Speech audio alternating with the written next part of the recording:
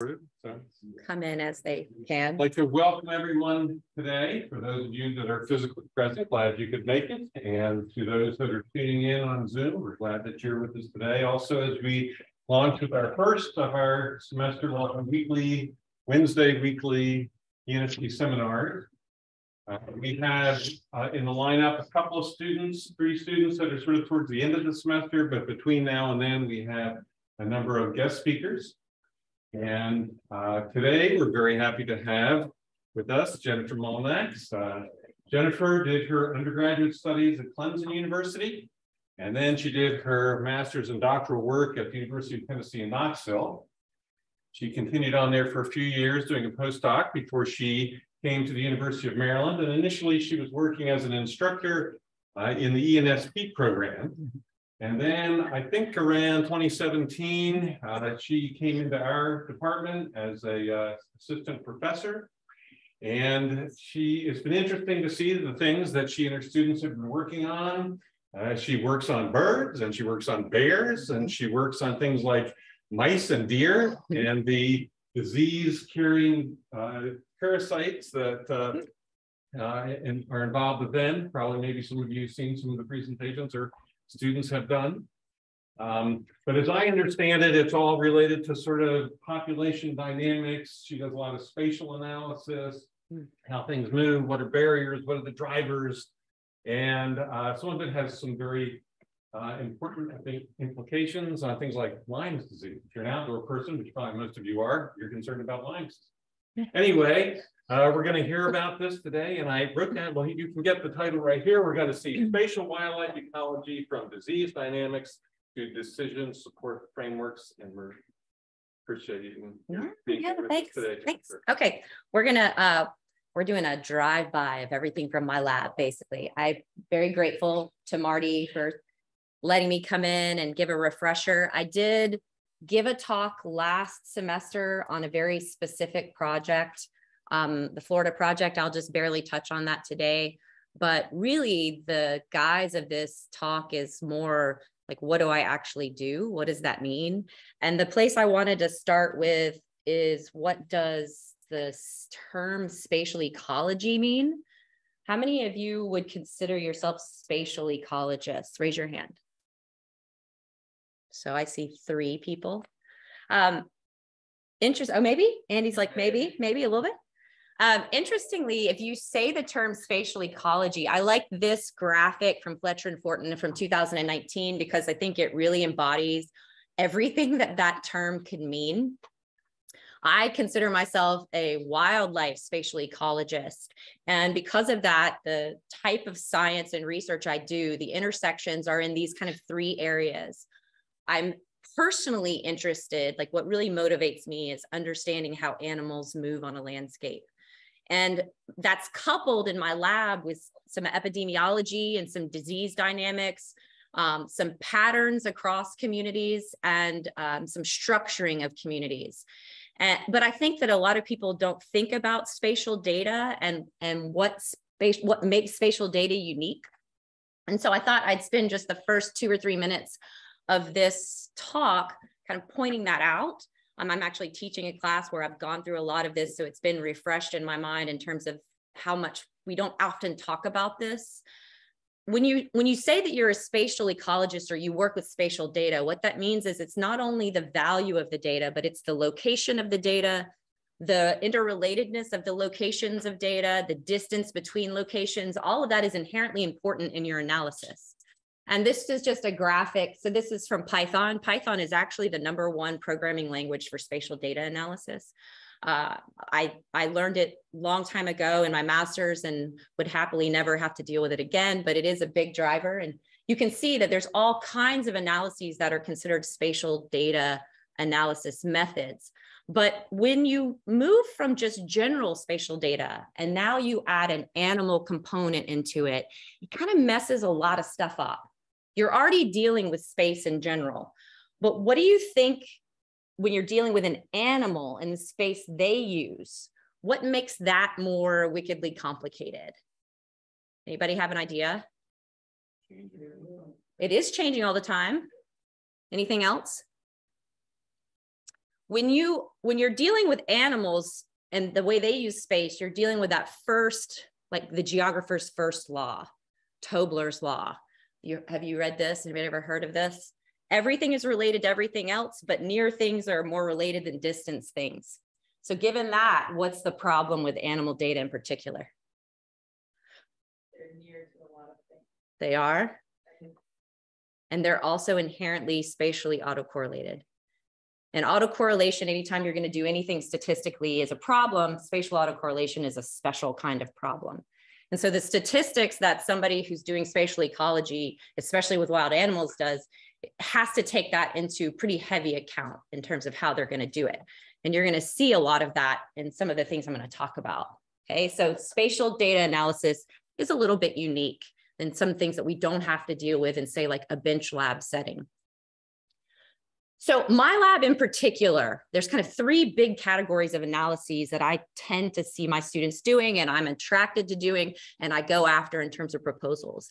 Looking at animal distributions on many different levels, looking at animal movements, and there's many different types of analyses there, and then looking at resource use. And I'm going to give you a couple of examples of that.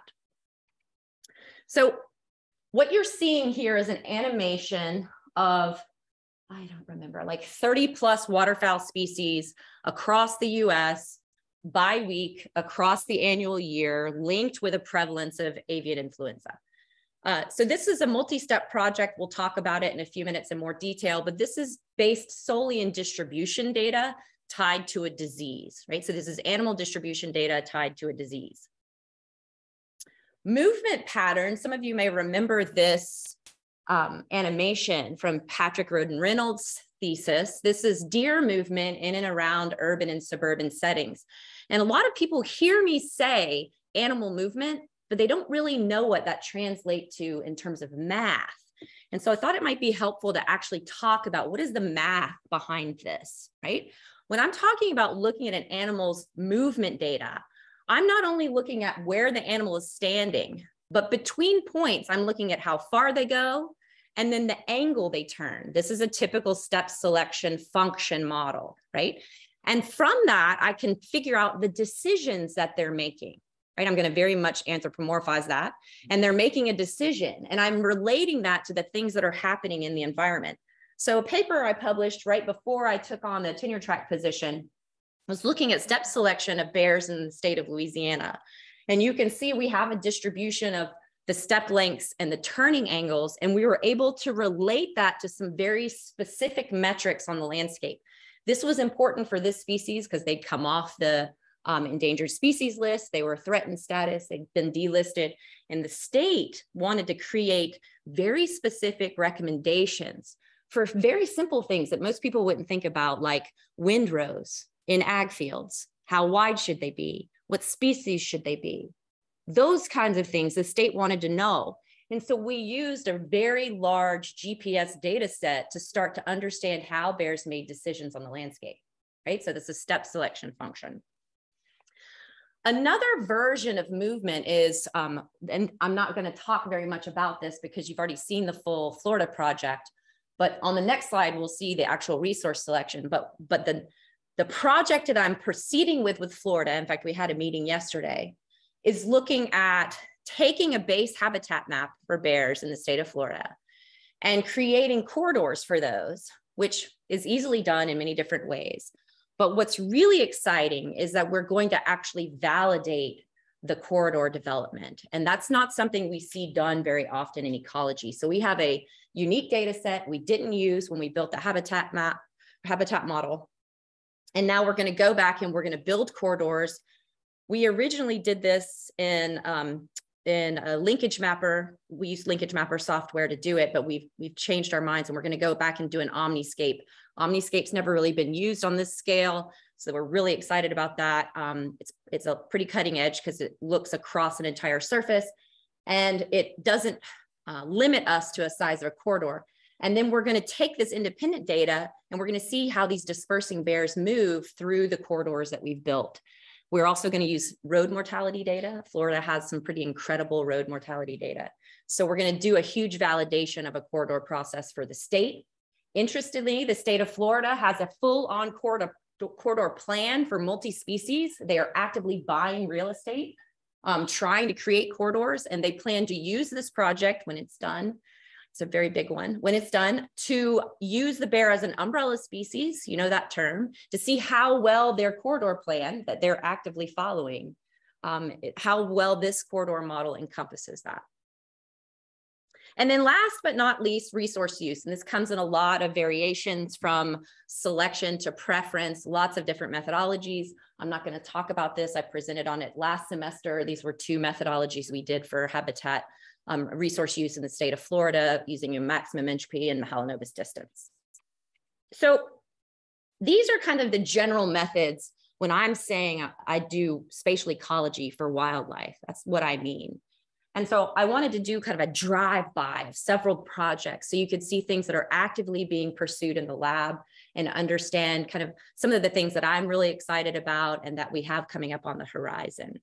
And then we'll wrap it up with a very interesting topic change that has happened kind of recently over the last couple of years and seems to be a growing different topic that the lab's pursuing.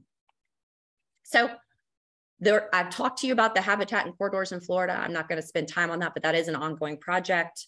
We have a huge project that's hopefully going to be wrapped up in the next year, looking at species diversity across the district and tying that to ecosystem services, both existing and potential. I have done and continue to do a lot of work on deer and mouse movements in suburbia. We've got several papers that are still coming out of a lot of that work. We have a new project that Madeline's starting, turkey distribution across an urban rural gradient, looking at occupancy, but then specifically looking at densities within these urban parks. And the state of Maryland's very interested because rural turkeys are doing very poorly, having 70 to 80% nest loss, yet urban areas seem inundated with wild turkeys. And so they're very interested in what happens with this project to try and understand why that might be. Obviously, I have a huge component of the lab that pursues Lyme disease, but it's not just Lyme, it's tick-borne diseases. I have a new collaboration with SUNY. There's a professor there who tests for a suite of 13 different bacterial and viral diseases, including Powassan, which a lot of people are interested in, and we have numbers continue to increase. It has a 10% fatality rate. And so there's a lot of work happening in this realm in terms of tick-borne diseases, but Lyme is always kind of that linchpin base. And then one that I'll talk a lot about today is my waterfowl work, which I haven't spent a lot of time talking about. I've had ongoing waterfowl work with USGS and USDA since 2017, and it just has continually built upon itself. And we'll talk a little bit about some of that today. And when it started with the distribution work, and it's now culminated in looking at the interface of wild waterfowl and domestic poultry, which obviously the ag school is very interested in, and now the outbreak of high-path avian influenza, which we've seen people die from in China, and we've had our first outbreak at the end of 2021. Okay, so with a little bit more detail, but still bearing in mind that I'm going to cover a lot of information. Let me tell you a little bit about this species diversity work in the district. This is Annette Spivey's PhD work. She's in her, we hope, last year. She's done some pretty awesome work with the district. I've had a relationship with them since I evaluated their swap plan as a mammal expert in, I think, 2013, 14. And they didn't have anybody to really analyze their data. And I said, we'll analyze your data. You know, you don't have to give us money if you just give us the data. They have 457 documented species in the district. The dots that you see here are their different survey points that they've kept up with for approximately about the last 20 to 30 years, not consistently, not uniformly, which has caused a lot of problems, and they're making a lot of corrections, but they didn't have a lot of guidance. So we sat down and redesigned surveys moving forward for them. But when you're looking at things like species diversity, you can get away with having some things that are not necessarily uniform. So from this data, we did a lot of math, and we created and identified hotspots of species diversity. And then what you can see in green where those are. And then we did some least cost path analyses looking at if you had to connect these through the matrix, where would you do it in terms of quality habitat for terrestrial species. She's working on some hill numbers and species diversity, rarefaction, extrapolation numbers, looking at which species do we have enough data that they reach an asymptote and we can legitimately say we can speak to the species that occur in a particular area.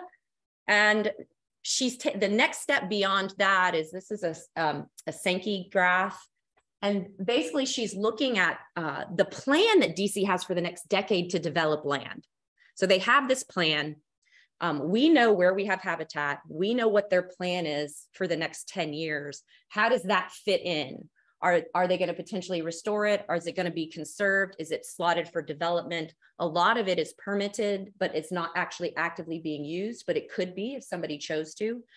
The next step in her dissertation is tying this to ecosystem services. She's using a couple of different programs, but specifically looking at carbon storage and stormwater management in particular. That's the one DC's most interested in.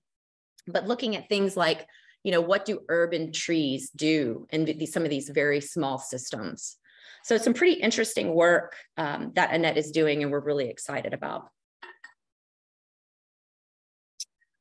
In terms of tick-borne disease, so notice that I've broadened it from Lyme because we're going to be testing for a lot more than Lyme. We went through this project in Howard County that many of you have heard about before for 5 years. That was from like the end of 2016 through about 21.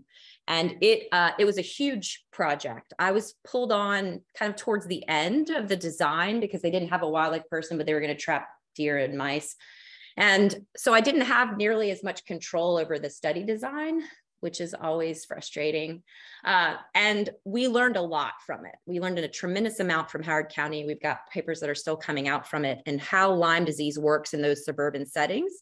And we very quickly figured out that deer just really live in neighborhoods. Like, this is not, they venture into them every now and then. This is nonstop, they live there. But what we also figured out is there's all kinds of other things happening in these small urban and suburban parks, like shady stuff when it comes to wildlife and ticks, right? They're there, people are sick, and you just don't really understand the setup. Some places have very high species diversity and lots of ticks. Some places have very low species diversity and no ticks.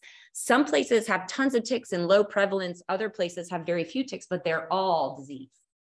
And so figuring that out is incredibly complex. And these urban spaces are different. They're just not the same as the rural spaces. And not just urban, urban and suburban, right? There's this just kind of a unique matrix when it comes to tick-borne diseases. So they figured this out. This is from Belgium in 2019, and they started documenting some of these really weird patterns. And we'd seen some of the same stuff in Howard County. So we approached Montgomery County, who has even more prevalence of Lyme, and were very interested in the work that we'd done in Howard. And they were like, yes, please come, you know, do whatever you want to do, figure some stuff out for us. And so that's what we've been doing. Grace is doing her PhD, Carson's doing his master's, Madeline's turkey work is there. But we've approached it very differently than the Howard County stuff. We're setting it up for a structural equation modeling experiment. And that's because this system is super complex, right? So you've got what's happening in your site in terms of species composition for wild animals. Which of those are hosts? Are there predator-prey dynamics there? You know, what is the actual host availability to ticks? And then in the tick realm, you've got, what's your soil like? What kind of soil? What's the soil moisture? What kind of vegetation cover do you have? What's the canopy cover? Then you've got these hard body ticks that have a 3-stage life cycle. So you've got 3 years you have to factor in for one tick, right? And they bite different things at different times. They hatch with no disease. And then they've got these 2 opportunities they can pick it up. Then you've got animals moving ticks into areas to lay more eggs. So it's incredibly complex. To try and understand this system in the guise of tick density and prevalence or infection rate is why we said, okay, we're going to try a structural equation modeling system, but they're really finicky. I can't remember the word Cody uses, wonky. I think that's like his professional term, wiggly or wonky. And that's just because they're hard to do. So we have a fallback of like regular linear mixed models for these systems, but we really want to try and set it up and gather enough data to be able to do the structure equation modeling. So what have we done thus far? We've identified our parks. We put in a bunch of cameras and a network. We figured out what species are where. We went into the 2 most urban parks and we put a lot more cameras out. So upwards of 25 to 40 cameras, depending on where you are, because that's what it takes to do a random encounter model where you can estimate density without having marked individuals, right? So we have cameras, and the cameras are an array such that we can estimate density for most terrestrial mammals, not the small guys, but most of the others. And we're also collecting ticks within these same camera arrays and recording density. So most people who collect ticks don't do this. They like collect ticks. They don't keep track of where they were when they collected them beyond like general study area. And we're going out and collecting every 15 yards or meters. We're bagging the ticks, we're GPSing. And so we've got these increments of where is the distribution of ticks. We'll know the density of animals. We'll know the prevalence of the small mammals, because inside of that, Carson's trapping every kind of small mammal he can get his hands on. He's pulling ticks off of them. So we have free questing ticks that are free roaming, and we have the ticks off of the animals he's capturing. We're testing all those ticks for a host of diseases. So we're building this community of all these pieces of information to try and better understand and quantify what's happening in this disease paradigm. It's pretty exciting work. And they've got many years to go. Okay, so last big project that I'll talk about before we shift topics is avian influenza.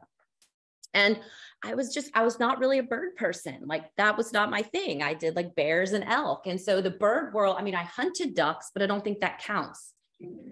And so this was a new thing for me, but I had collaborated on a big Chesapeake Bay project with USGS. And then they're like, hey, are you interested in doing some of this modeling? And I was like, sure. You know, it was distribution modeling at that point. I was like, we can do this. And so I started hiring some postdocs and was like, send them on their way to do their thing. And it's just grown legs. And it's because so many problems have cropped up around the species we were investigating in avian influenza. So let's talk about some of these projects.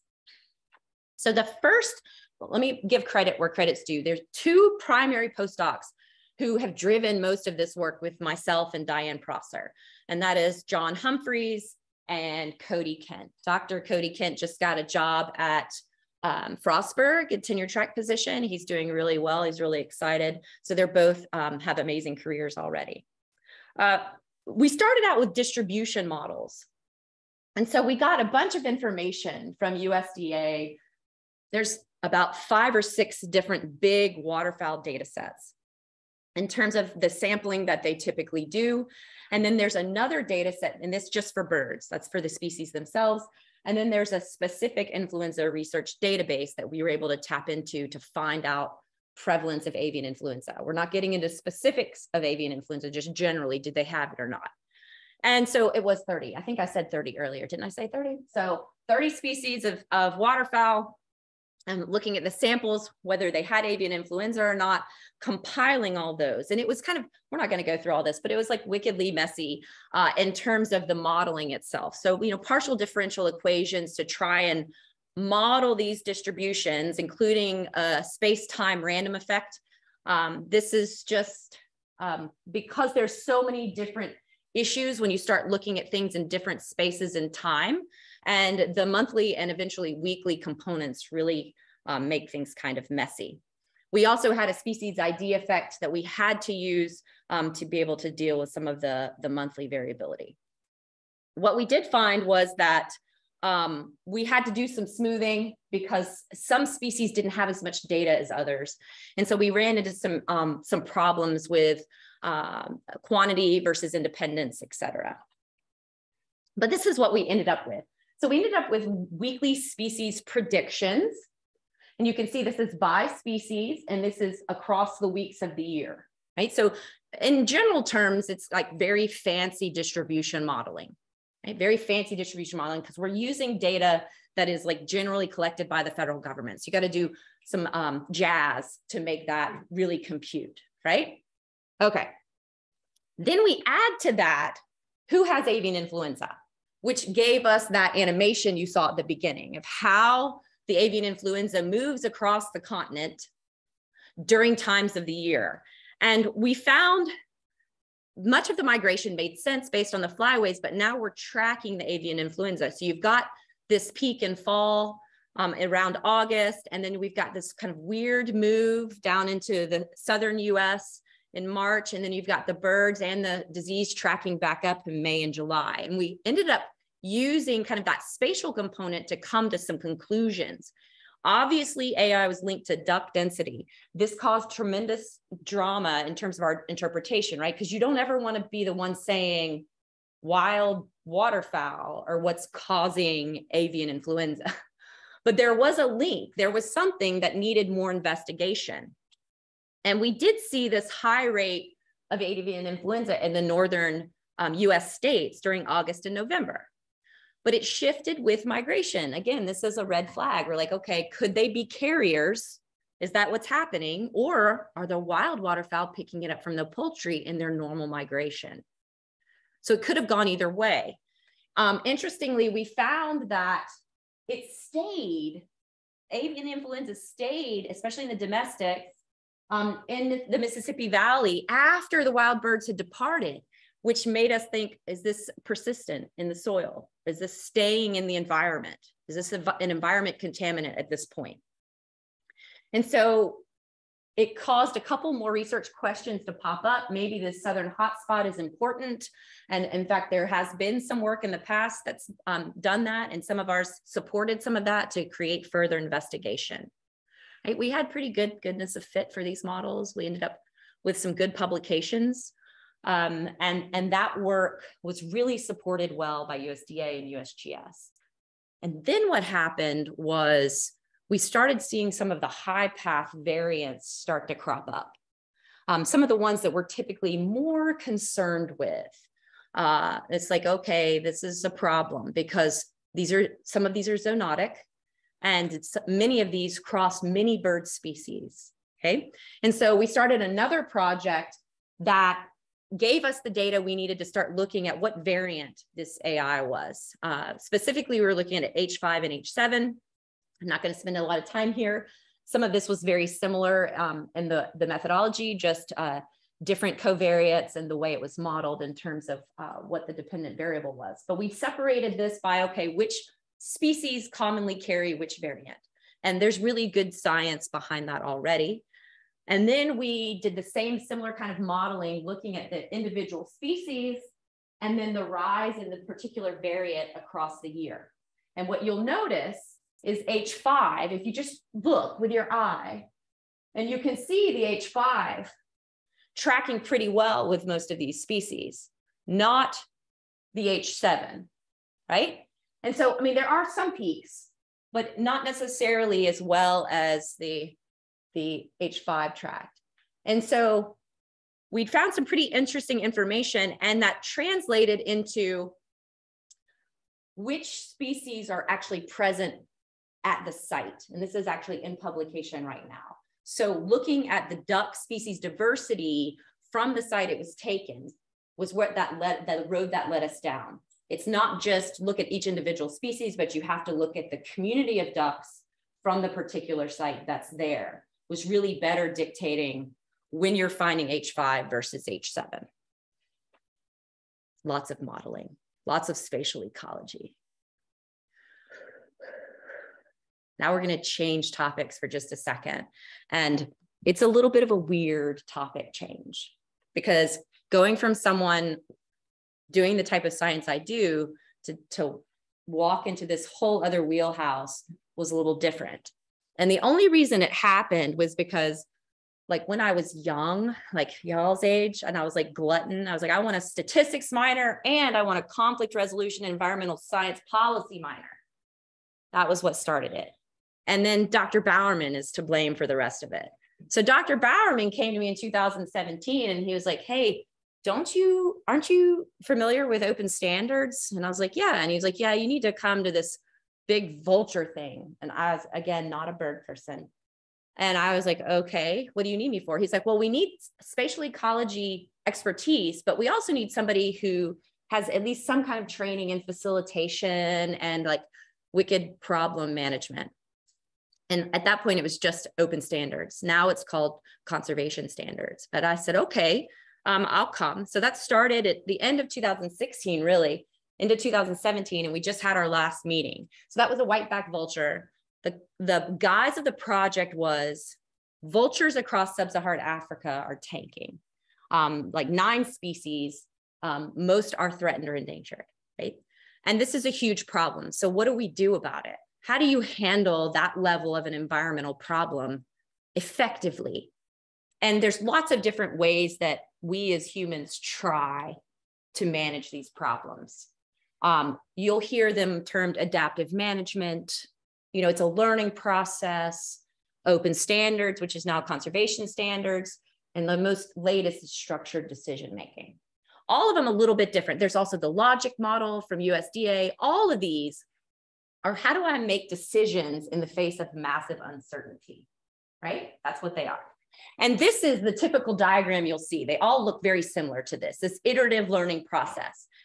And in concept, I understand. In reality, these are just a complete herding of cats. Like it's very difficult to do. They're usually extremely long-term.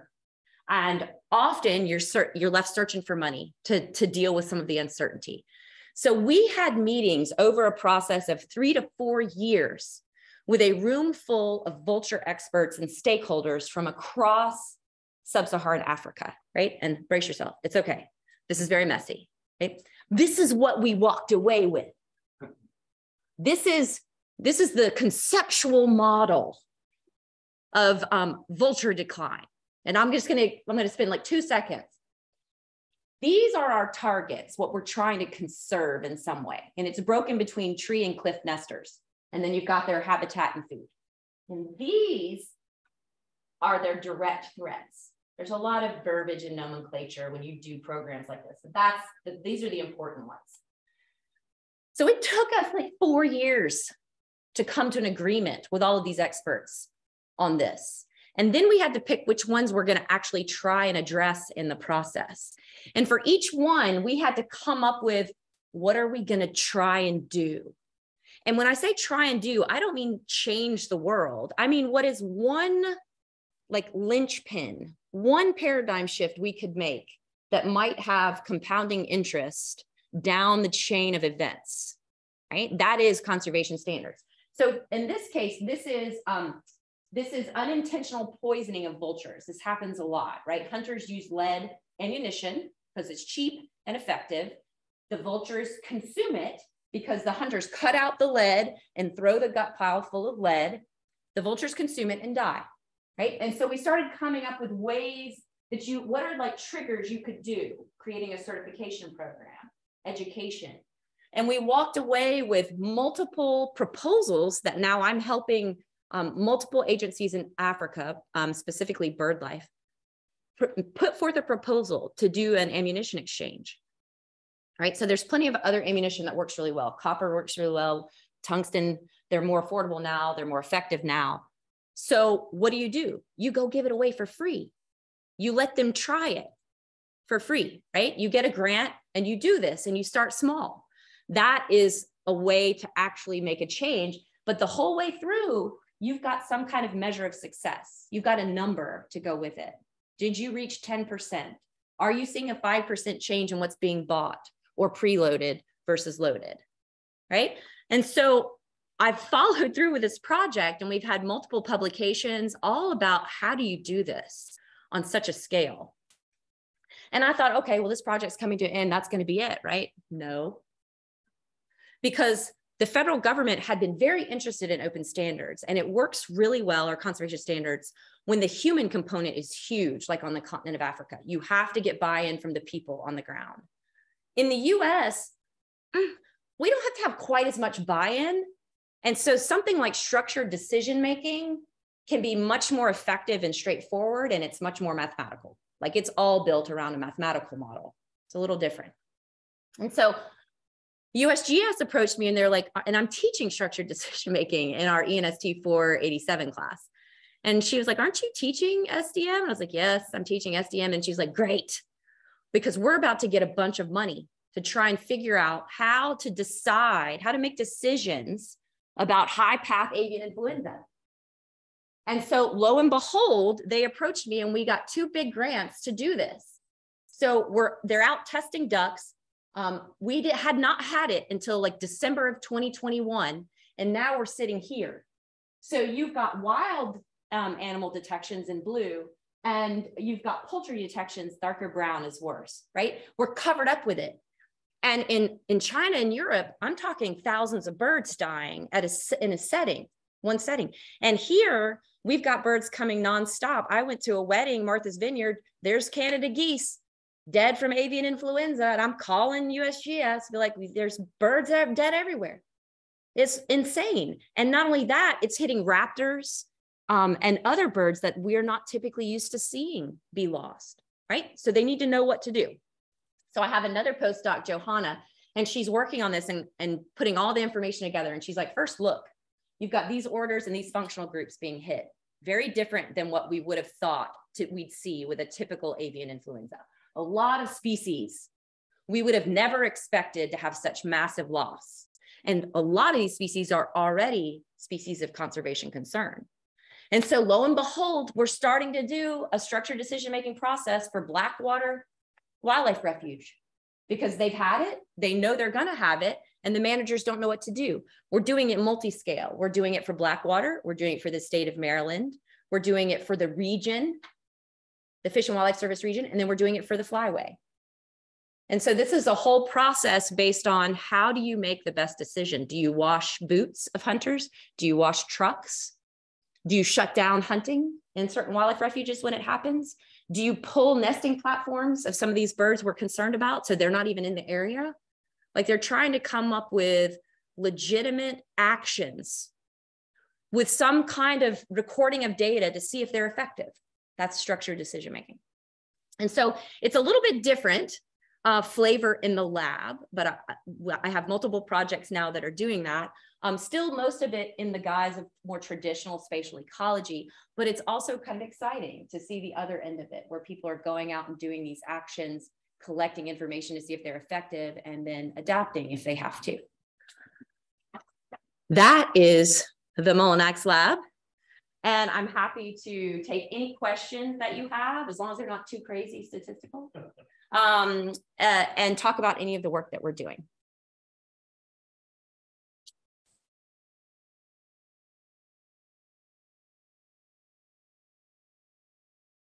Yes, sir. Great presentation.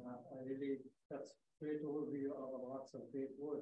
Thank you. I was wondering, so avian influenza, these different locations that you are collecting data, are you thinking about, for example, from a management point of view, providing recommendation, using the data, then forecasting both spatial and temporally, that what will happen, where is the next, and so on. Therefore, ahead of time, people, you know, the club owners and so on, they can actually do. Yeah, it's a great question, and I can actually answer it specifically. So these variants of high path are very unique in that we don't have modeling to show kind of how this disease spreads. When it first came out and we had the first detections in the Eastern Flyway, it started in Canada and worked its way down, and it jumped and hit North Carolina. I don't know if you remember that. It kind of hit the news. It was a big deal. North Carolina, USGS came back and reached out to us and said, can you give us your distribution maps for North Carolina for the low path? Because we're just gonna have to make some assumptions. It's probably gonna function the same. And they did. They reached out to farmers. All of that's proprietary data, of course, you know, but we gave them our initial maps of our low path and the potential high path based on what we thought. We will be updating high path distributions based on the data as it comes in. But you're exactly right. And that is what the agencies asked for. And so we had to sign a bunch of paperwork saying this is preliminary, but they took our preliminary information and on boots on the ground started to try and warn people. Yeah. Yeah, sure. Any other questions? Yes. So this is just sort of brainstorming because like I was interested in like thinking about the virus sort of staying in sediments or in soil. Yeah. And I was wondering, has anyone thought about, or maybe you thought about like the birds themselves sort of transporting soil that's like loaded with the virus to other locations? I was just thinking like if you were to sample migratory birds, they actually carry some of the sediments like on themselves or the soil. You know, this is why we need soil scientists, Jared, because until you said that, you said it and I'm like imagining a dirty duck foot. And they really are. I mean, yeah. they wash themselves, right? Yeah, they do. And they're in the water, but I had never really thought about in terms of there's hopping in this migratory flight, how that might happen. It's really difficult. So there's ongoing standardized sampling of wild waterfowl throughout the flyways. Fish and Wildlife Service and USGS coordinate, as does USDA, and does a lot of this standard sampling. It's very difficult to sample and get access to data samples on actual poultry farms.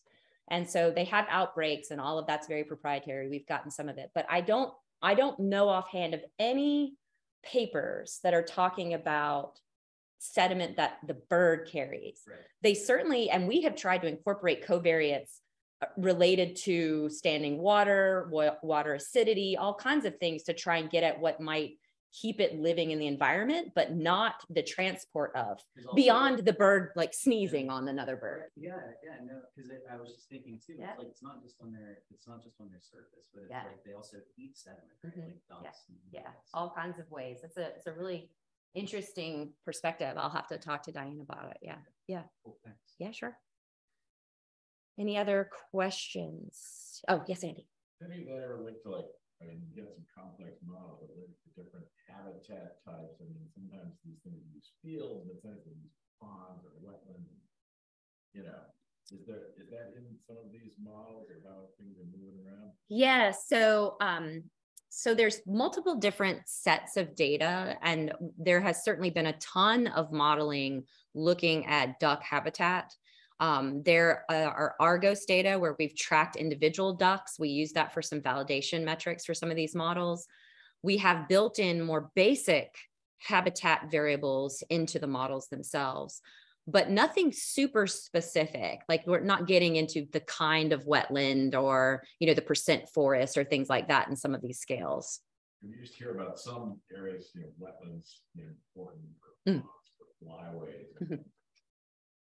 Those change that alters the distribution. Yeah, well, I mean, that is true what you just said. So changes in wetland and water surface and water availability will change where they go within the flyway.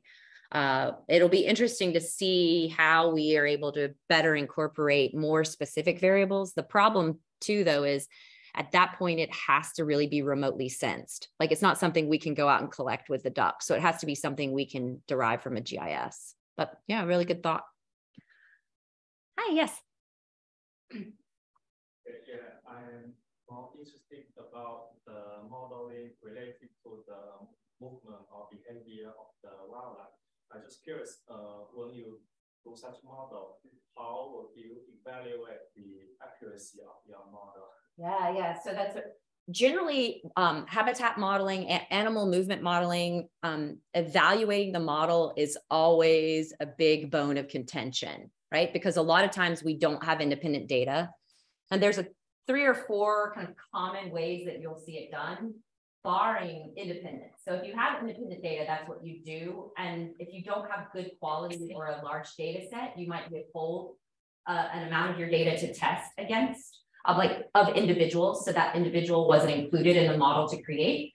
But then we do things like K-fold bootstrapping. So some kind of you randomly select a subset of the data, you rerun the model, and then you test that. And you do it over and over and over again until you've randomly selected out. I usually try and do all of my data, but it depends on how much you have. So you can do a bootstrapping, you can do a coefficient of variation, you can do area under the curve. So there's a lot of different metrics that can help you assess the accuracy and precision, but it really depends on the type, the specific type of model that you use. Like if you're using presence only data modeling, those have a very unique set of tests.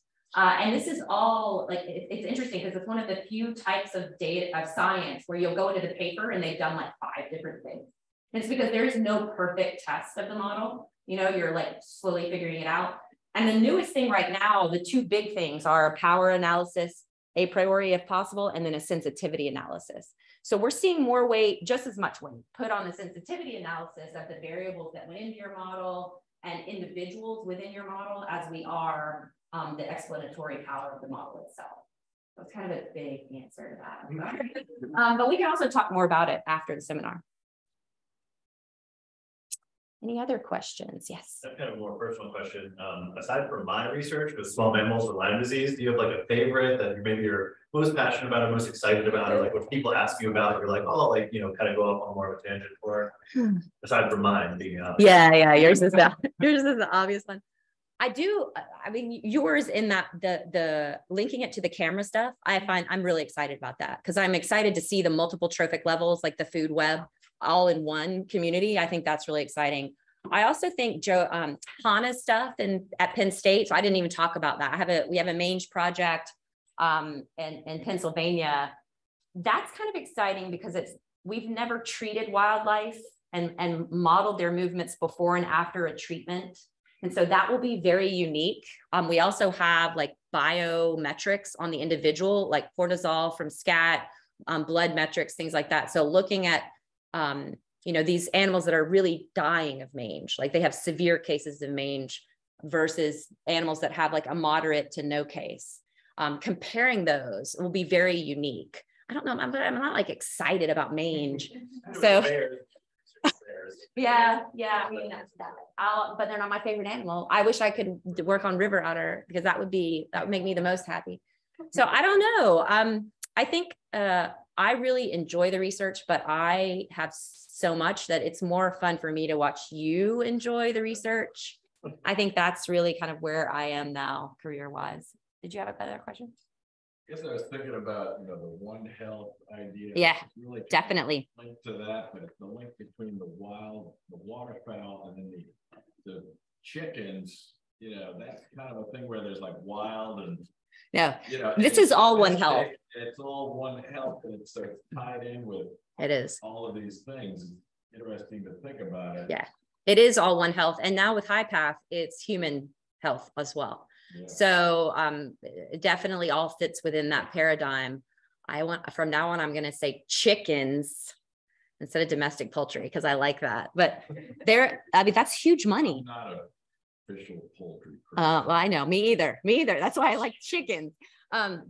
It's a huge, financial sector. It's massive. And so, I'm not going to speak to the ethics of how all that works, but when you have AI hit a flock of chickens and you're literally dealing with hundreds of thousands of carcasses that then you have to deal with, like they can't just leave them, they have to create unique comp piles and all kinds of stuff. It's pretty insane. So I agree, very much One Health. Yes, Marty. Follow up on that. Obviously, there's this huge economic tie-in to the influenza.